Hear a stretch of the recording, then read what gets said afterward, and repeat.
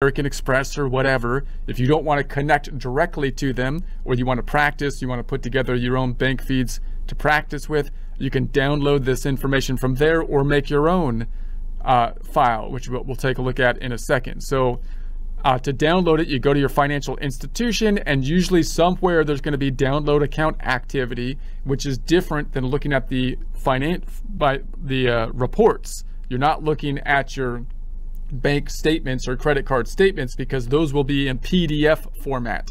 We want this in a format that can be uploaded to the system, which will generally be, for example, oftentimes they have a QuickBooks format, which isn't QuickBooks Online software. It's just like a data input format. So that one works pretty well, and that most institutions have that. Quicken, you don't really want that one. And then if they don't have those, any of those, you can use the comma delimited, which usually is opened in like a spreadsheet format. And then if you want to just practice, you can make your own file with a spreadsheet, and then just create a comma delimited or CSV file. So let's see what that looks like. So I'm going to go up top and just say that if I go back into my accounting and I go into my bank feeds and I wanted to manually import, and by the way, you might want to manually import in situations where it's like you're going really far back, like you're going more than a year, like a year back or more, because sometimes you can get more data from the bank by manually downloading it as opposed to connecting to the bank, and then possibly you might want to connect to the bank after that. That's one reason you might use a manual upload in practice, other than just to practice with. Once you get the data in from the manual upload or from the bank feeds, you will be in what I call the bank feed limbo area, where all the information will be in your system but not yet used to create the financial statements. It's in limbo. It has not been brought through. It needs a little bit more information, some enlightenment, in order to bring it on through the promised land to be used to create the financial statements. So we can if I go to the drop down here, then we can import the statement. So if I import the statement, that makes you think, the way they word it, that you're going to get the PDF file and import it, but that's not what's happening here. Instead, you're going to be importing these files that we look like. So download bank statements from your online banking. Again, you're not really downloading like a bank statement. You're downloading a series of transactions. You're downloading like the bank feed. Now you could, like those bank formats, is an OFX, a QFX, a QIF. There's that QBO, which is quite common. And usually most of them will have a spreadsheet format, which will be CSV if nothing else, right? Now, if you want to make your own, you can look at the template here. And like if you just want to make your transactions, you can actually just pull up the template, and you can put your data input into this template, you know, date, amount, description, and that's it. And then you can upload your own data, and you can play with the bank feeds that way. I'm going to be using this file. So I downloaded a file that looks like this. It's a credit card file, and but it's in it looks like a QuickBooks like desktop program or something, but it isn't. If I right click on it, and it's formatted, I guess, by QuickBooks, or they came up with the formatting or whatever, but it's not actually the software. It's just a data input format. It's just a way to format the data that can easily be brought in to these online applications. So it's an OFX data.qbo. Okay, so let's import that in here.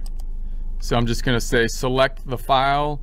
It's on the desktop, which is a messy situation, but I know where everything is. My desk, the top of my desk has a lot of stuff on it, but it's not like I'm unorganized, because you just don't understand how I organize it. So I'm going to upload it, and it's uploading 16 transactions. So, okay. So then we're just going to complete the import, and there it is.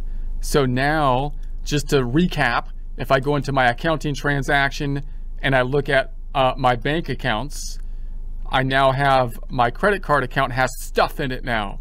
So I'm going to go into, so it's all negative. Now you have the same beginning balance issue with the credit cards, because it's only going to be pulling in the activity.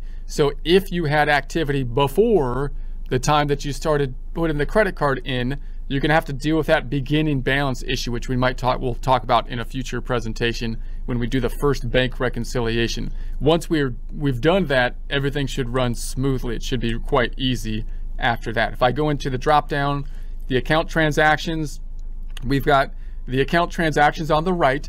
These are the transactions that we have made. We don't have any because we're usually with the credit cards, we're going to be dependent on the financial institution to create the financial statements because they're perfect transactions to do that. I mean, we could have a system, and in a full service accounting system, every time I make a purchase on the credit card, I would then record it as a purchase and then match it to the credit card using the financial institution as a verification. But we're getting to the point where the credit cards, we're so confident in them, and because the turnaround time is so fast, that these are perfect transactions to just say, look, I'm just going to depend on the bank here. So in other words, when I record the transaction, I'm not going to record it on my side. I'm going to wait till it clears the bank, which should happen in 1 to 3 days, and then I can just record it that way. So we're so confident about these transactions that that's what most people are going to do. So that means we didn't record anything on our side. The bank is recording them on their side because this is what got pulled in from the bank feeds. So this is what got pulled in. It's not reconciled yet. We have the cash coding. Remember, if you don't see this, you can go into your user area and then just turn on the cash coding so that you can see the cash coding if you want that. It's not on by default. You have to go into, the users and then turn on in the banking section, I think, the cash coding. We talked about that before. I won't do it again because we're running along here. And then if I go into the reconcile, so now we can build our financial statements. So this is what I call the bank feed limbo, because these transactions have now been brought in from the bank, but they have not yet been used to make the financial statements. They're still missing something. Something's wrong. They're not quite there yet. They don't know. They don't have everything to be fully fulfilled, and therefore be pulled in to the promised land. So what do they need? Of course, all we have, these are all going to be usually decreases. So unlike with the checking account, we don't really have deposits, but we have payments, which are kind of like, but really we only, we pay off the credit card, but really all the transactions here are going to be expense type transactions, and then we pay off the credit card, right? Those are the transactions that are going to be here. So usually the other side of the transaction, what we will construct is an expense for things that we're going to be purchasing, although we could have purchased inventory and fixed assets as well.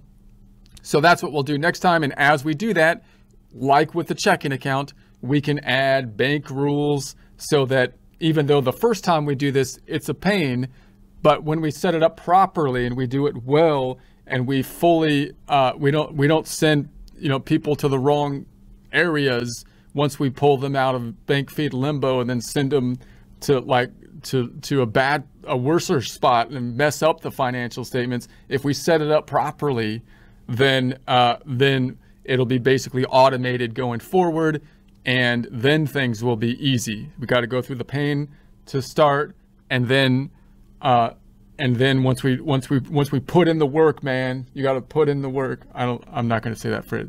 It's a trendy phrase, but it's kind of applicable here, because you got to do this. You got to do it the first point, and then it'll be easy after that. So we'll start doing that in future presentations. No change to the financial statements yet, so we don't need to take a look at the trial balance or anything, and we'll move on next time.